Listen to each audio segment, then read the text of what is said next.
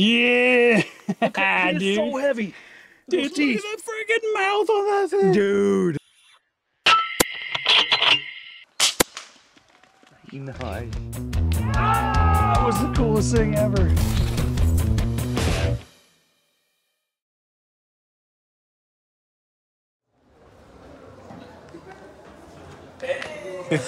Hey. You made it. Long journey, eh? Long journey, my friend.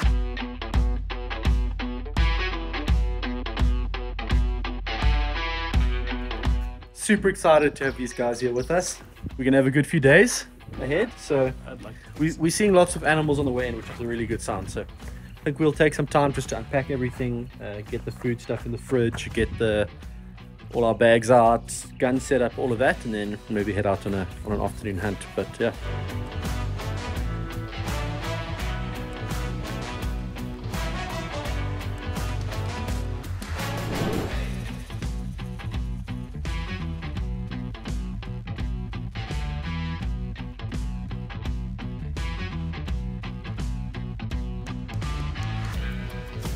Bottom left, go for it. Nice.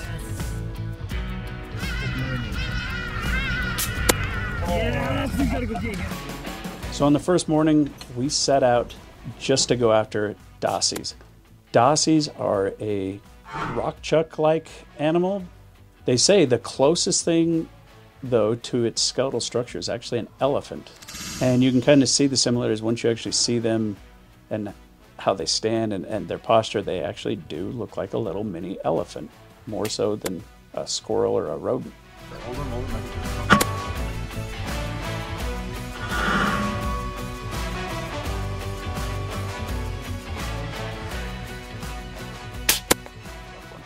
So, rundown. We've been here for... It's alive. Basically, we hunted this afternoon. Yep. And we've been killing some dassies already. Yeah. And almost had our chance at some monkeys. Well, we had our chance at monkeys. We just weren't ready. They were on the run. We were not solid, and they were. And but that's okay. Seen a lot of animals, seen squirrels. What's that bird called again?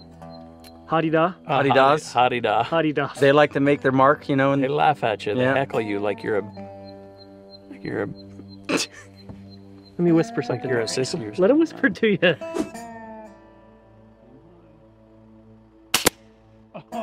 So day one was a hit, and we just sat around this big open fire, enjoyed absolutely phenomenal food.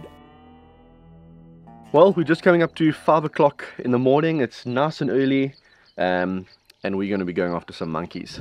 Had a really good day yesterday, got lots of dassies, and we did see some monkeys. So we know they're out there, and we are hoping that with it being nice and cool this morning, they'll be up in the trees or moving about looking for food, and we want to take that opportunity because they might start to slow down a bit later.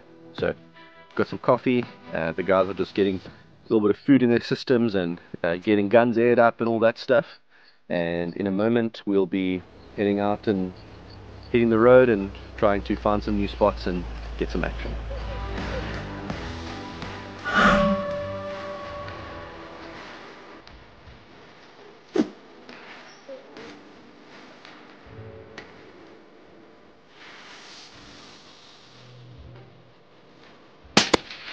No shit.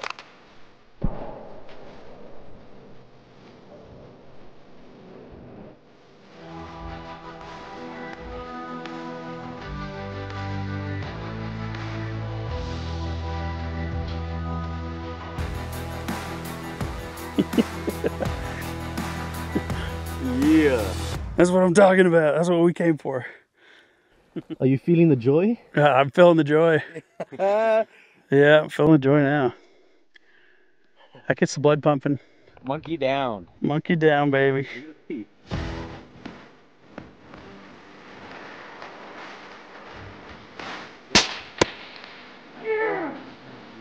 And as you can see, the three of us were absolutely in shock to see our first baboon. Oh my gosh. Yeah, dude. Yeah! It's dude. so heavy. Dude, look at that freaking mouth on that thing. Dude. Oh my gosh. Freaking nuts. They just made a freaking crazy shot on this thing. We were clear down there by the road, and well, Welch spotted them down low, and by the time we got all set up, they were about 400 yards up this mountain. But Thayne put it on him, dude.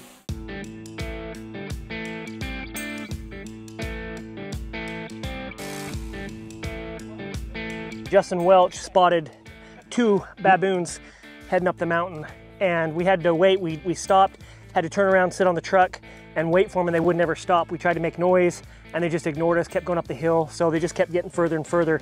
So finally had to take a shot. Used a 22-250, the 50 grain VMAX. A little bit light for this size of an animal, but it did its job.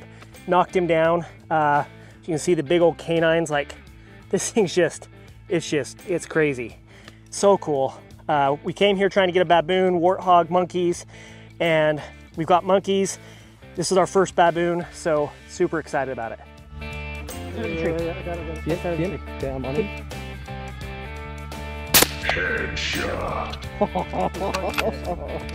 Dude, you both crossed his head. So we were we're actually heading towards the river, and we just happened to come across this group of monkeys. They took off.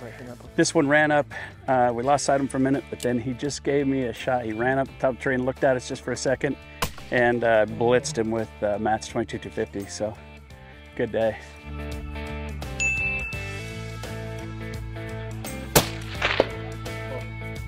Good shooting, Justin. Thank you. That was cool.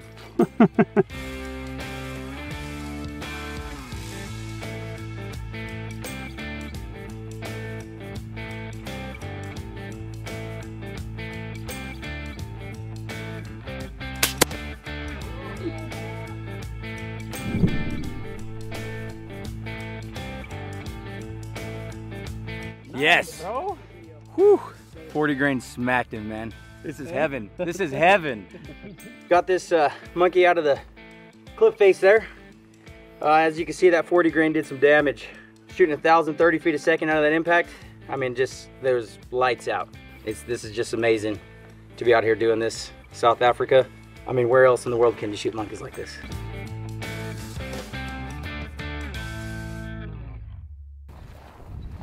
Oh.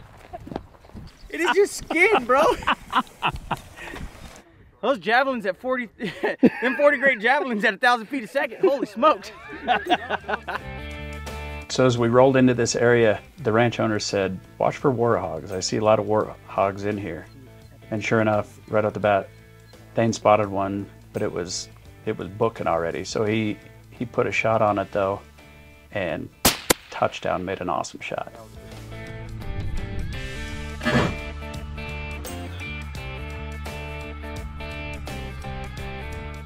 I held to the left side because I knew he was going to angle left and just took the shot right at his mouth.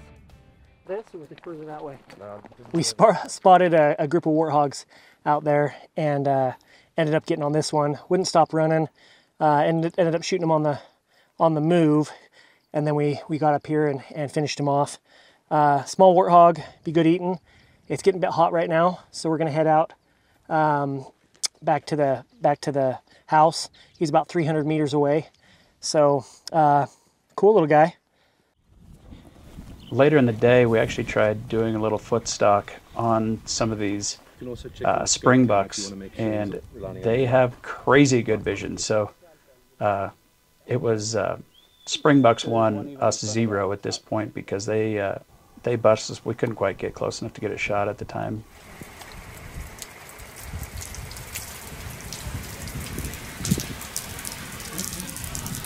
Well, as is often the case here in this part of the country, the weather has played a part in dictating how our day looks.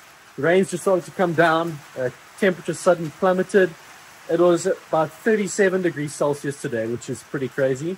And now it's plummeted to probably like 12 degrees Celsius, 10 degrees, something like that. So pretty chilly, but we're going to light the fire indoors. We're going to take it easy this evening, make some food, and possibly go out this evening with a thermal. So stay tuned for that. But that's weather dependent. If it keeps on raining, we'll probably save the thermal hunting for tomorrow night. Either way, we've got a whole day tomorrow to hunt again, so take it easy tonight, get our energy levels up, relax a bit, spend some time together, and go again tomorrow. Well, it's dark. The rain has just stopped, so it's on. We've got the impact set up with the thermal. I need to come in or two to get the thermal set up, and we're going to go for a drive. Hopefully get these guys some species that they haven't got to shoot before. Scrub hares, I'm pretty sure we should get, and fingers crossed that we get maybe possibly a spring hare or a porcupine or something like that. Just something a bit more unique. But yeah, looks like the weather's pretty good, so let's hit the road and see what we can do.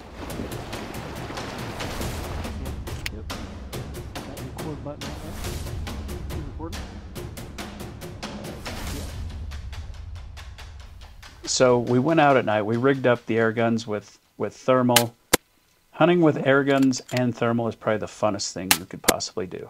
Sounded good. Now he is. That's good.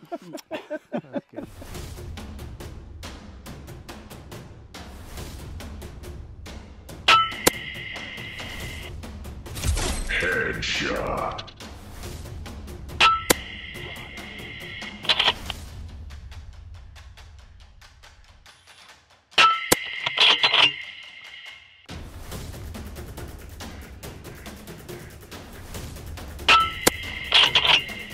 We were looking for the dude. This is the luckiest ever.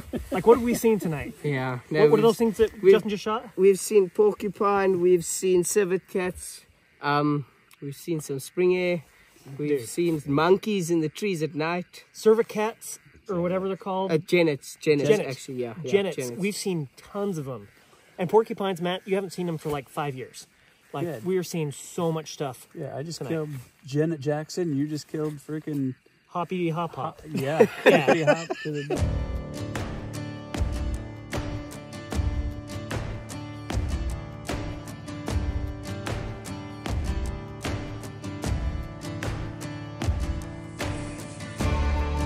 We're almost This past is it. insane.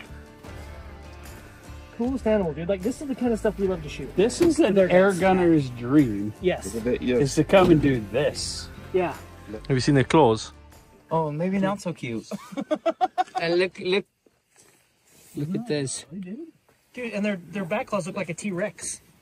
Look at that. Look like a gopher Look at their teeth. or like a hamster. Yeah, we've got to have the teeth. Yeah. What? But look at their claws. You see their front claws? They tear you They up. look like...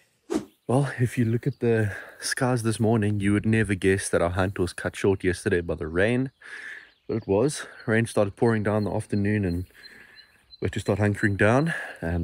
We did get some awesome thermal hunting going last night. Like, well, I say last night, it's more like into the early hours of the morning. But yeah, looks like today isn't going to be a perfect weather day. Although when I say perfect weather, heat might be something we have to deal with pretty late in the year. Clouds are few and far between. Sky's blue. I think we're gonna kind of do the same thing as yesterday. Get some coffee going, get all our hunting stuff ready, fill air tanks and all that stuff, and hit the road and see what we can find. But yeah, try and maybe go to some different locations today, up the mountain, into some of the more commercially farmed lands, and see if we can get some monkeys there.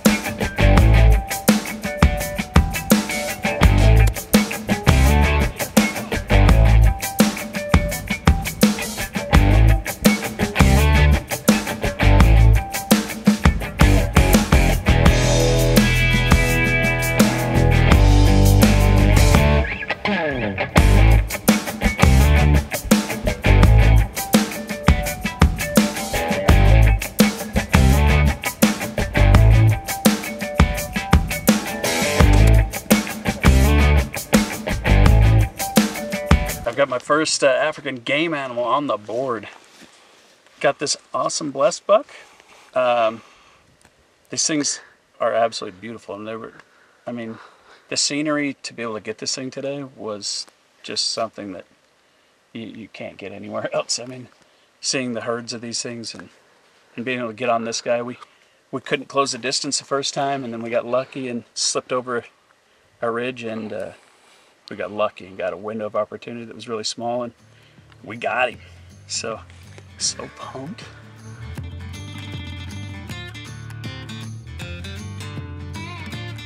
He's going up, he's going up.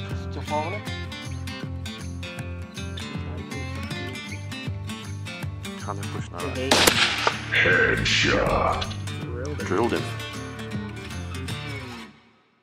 So as we went across this plateau, we spotted some more warthogs, and we decided to go after them. I wish we could have got on video. I hit this one on the run, maybe 200-300 meters on a run. I wish we could have got on video because it was a cool shot to see, but it didn't go far. Tipped over and died right there. Those cutters would tear you up. That thing's awesome. Dude, that's awesome.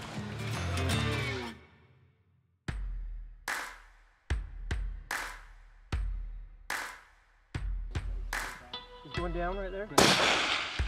Later on the second day, we decided to go out to another area.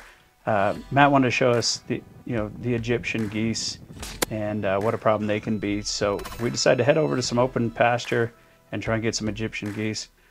We ended up getting quite a few. They were long shots, so we couldn't use air guns on most of them, but it was a lot of fun anyway, and the locals were super pumped to get some Egyptian geese for dinner.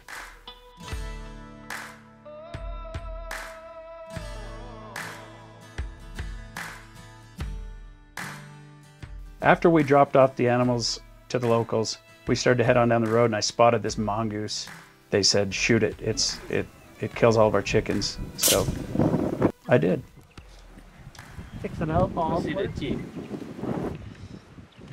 Dude, this thing's ridiculously tough. I gave him 3 or 4 40-grainers, and he took it like, I hit him, he turned around the road and stood up at me like, what's up now? But dude, what a gnarly little animal. Look at that. It's tough. What are you doing this morning, bro? We are going to try and kill a springbuck this morning. We've kind of had our eye on one all week, and we're going to see if we can get it done right now. We only have about an hour and a half, so before we're going to take off. So.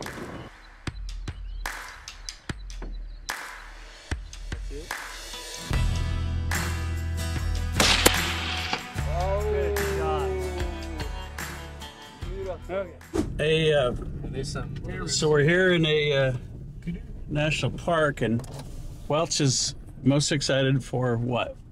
The dung beetles. The dung beetles. Once we were done hunting at the Ox Ranch, we decided to make our way to Cape Town, which is about a 10-hour drive from where we were hunting. But we got to go through a national park and see a lot of cool wildlife that we wouldn't have got to see that close up. So the baboons in the park, by the way, have a little bit different behavior than the ones out in the wild. The ones in the wild are running up hills as fast as they can go by the time you even see them. Here, on the other hand, they like to sit around and just lift their leg and show you their junk.